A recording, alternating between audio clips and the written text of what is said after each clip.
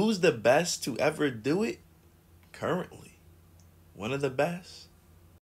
Shiru Ryusei, one of the best players in Blue Lock. Since he's been announced right before the anime ended, well, right when the anime ended, pretty much, this guy has been a problem. I'm trying to tell you. Like, even, he is so good. Even Ren's brother wanted him to play with him.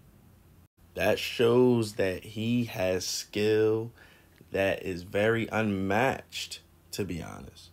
I don't think that where he is right now is his cap. I think he can go above and beyond, and we haven't even seen his awakening. You know, everybody's having their awakenings, but he's been good. And don't get me wrong, I think he's slightly better than Ren. I mean, I know Ren got a hat trick. I'm not gonna say like Ren. When I say he's better, I think he's better potentially. He could be potentially better than Ren. He already has a slight connection with Charles when it comes to scoring. I think if he gets somebody else that has a great passing ability,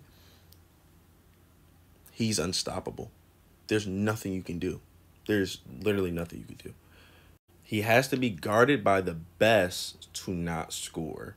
Or you have to stop his his playmakers. His playmakers have to be stopped for him to do anything. So, but he can score without playmakers, yes.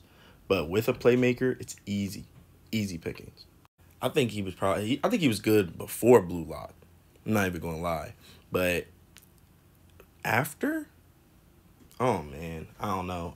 Like I said, Sagi is looking like he's gonna make it to #1, but I wouldn't sleep on him.